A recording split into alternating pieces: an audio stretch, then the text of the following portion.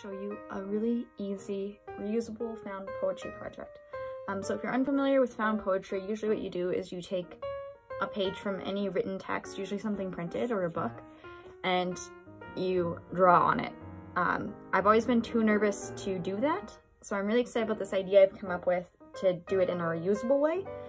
So what I did is I had a broken frame and I saved the glass from it, but you could easily take your glass out of a picture frame you are using and borrow it for this, because it doesn't get damaged. You can wash it off and use it again. Or you can use a piece of plastic, like a sheet protector, or my son got a package of stickers and it came in a little plastic sheet, so I just cut off part of that, and this works really well too. But I'm gonna stick with the glass just because it's less reflective for the video and it sits on the page a bit heavier. So the book I'm gonna try this project on today is The Hobbit by J.R.R. Tolkien. I had this cool little edition, and the best way to start the found poetry project is just to randomly flip through your book, find a page, and then put your piece of glass or plastic on the page. Whichever side is the opposite from your dominant hand, I find is easier. And if you're lucky enough to have window markers, these work great. If not, I tested it, you can use a normal washable marker. It just sticks to the glass a bit less good, and it might smear more as you touch it, so this works really good. And I'm pretty sure you could do it with dry erase or even permanent marker if you have like rubbing alcohol or something to take it off, so experiment, and it should be good to go. And let's get started. So I'm gonna just scan down the text and see if there's a word I like and start by circling that. I'm going to start with this. It says The Cries. I feel like that would make an interesting start of a poem. Then I'm going to do Seemed, and then I'm just going to connect the two circles. Oh, and I like this too. It says all noise. The cries seemed all noise, complete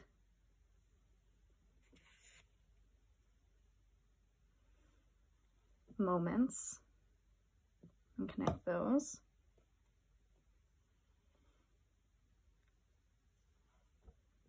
And then I'm gonna circle made up. So far I have the cry seemed all noise, complete moments, made up. And I'm gonna scan some more and see if I find anything else that I think sounds cool with that.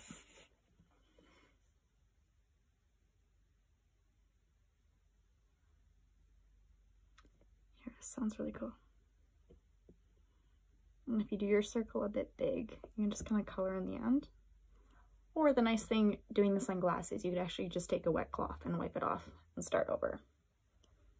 The cries seemed all noise, complete moments made up to revive him.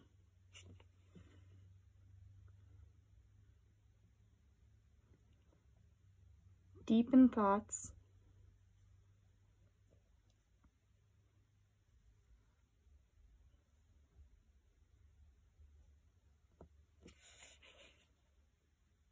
I'm just scanning some more if I see something I like with that.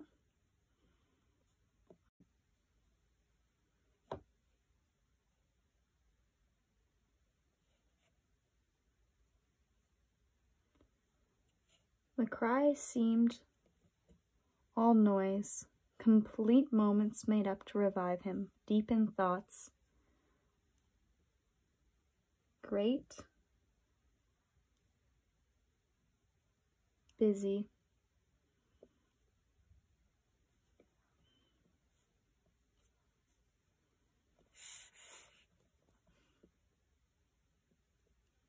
only his senses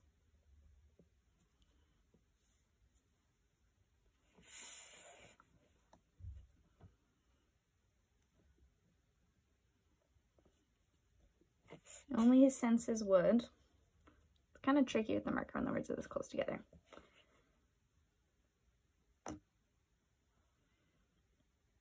Only his senses would fight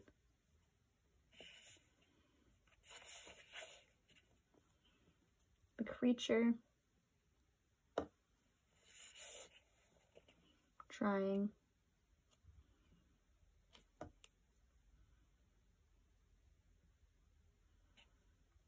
because these two words are so close together, I'm actually just going to keep them separate so I kind of know that the poem starts again over here.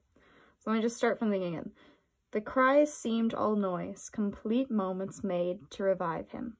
Deep in thoughts, great, busy, only his senses would fight the creature trying.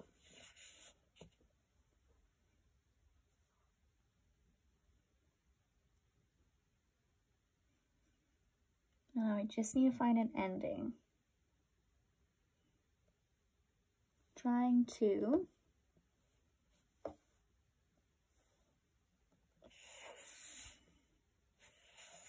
disappear. That's kind of fun. The last word's the last word on the page too. Alright. So I'm going to try to read it one more time and see if I like it. And if I don't like anything, then like I said, I can take a wet cloth and start over or just adjust a few lines. The cries seemed all noise, complete moments made up to revive him. Deep in thoughts, great and busy, only his senses would fight the creature trying to disappear. I actually don't mind that too much. I think it's really a lot easier if you pick a book you haven't read in a while, because then you can get distracted from the actual narrative of the story. I was reading a book recently and tried this on the book I had just been reading, and I kept just starting to reread the page instead, so it was a bit harder. But I haven't read The Hobbit in a while, so this worked a little bit better. So what a lot of people do when they're doing their found poetry right on paper is they'll then go and cross out all the other words to kind of make them hide. So you can do that. You can just scribble them out. Some people draw really cool images around, or you can just leave it like this. When we're using the markers, it makes it kind of hard to see where it connects. So when I did it last time, I didn't do the coloring in, and I think that worked a little bit better. But we'll give it a go this time, especially on these big spaces.